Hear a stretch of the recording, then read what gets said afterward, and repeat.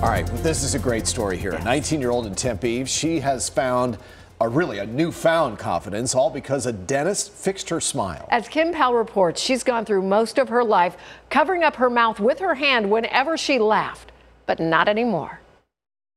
2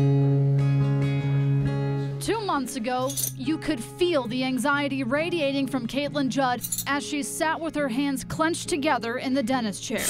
She was shy and scared, and if she even thought about cracking a smile, she covered up. When Caitlyn was a baby, all the baby teeth were rotten, and they just kind of rotted through to the adult teeth, and the adult teeth started rotting, and it's been an issue for her entire life. She just hides her smile, no confidence. How Caitlyn got to contemporary dentistry in Tempe is all thanks to her older sister. In March, she brought her to Hope Fest, looking for just a glimmer of, well, hope. And the dentist office had a booth set up. We were trying to help people maybe remove teeth, basic fillings and composites.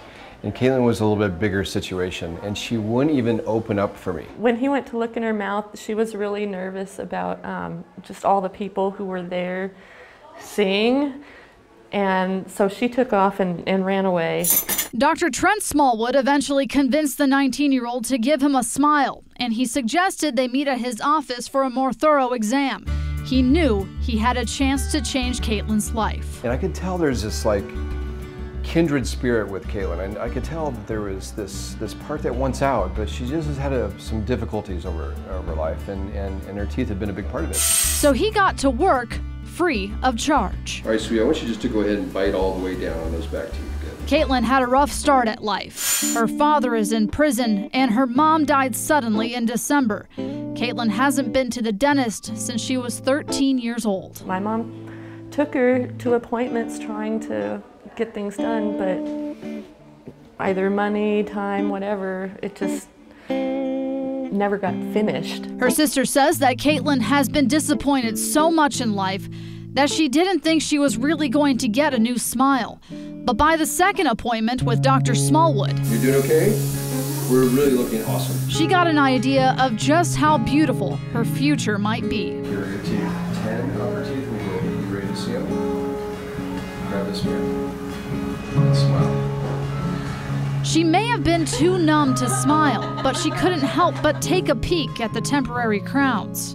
After several hours in the dentist chair, multiple appointments, and $17,000 worth of reconstruction, Caitlyn finally has the smile she's always wanted. Here we go. Ready? And take a look.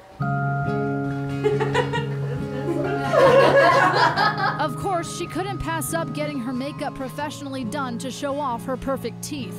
And now, everyone is smiling ear to ear, even Caitlyn. Very grateful for him for doing this for me. And my sister, because without her, we would have never gone. They say it's the little things that make this such an incredible blessing, like eating. I'll be able to eat corn on the cob like a normal person. And I think over the next few weeks, she'll start to wake up and go, the smile's still there. It wasn't a dream. It's still there. I'm still excited, and now maybe I can open up some opportunities and some doors for her. It gives her a hope and a future. Kim Powell for Arizona's Family.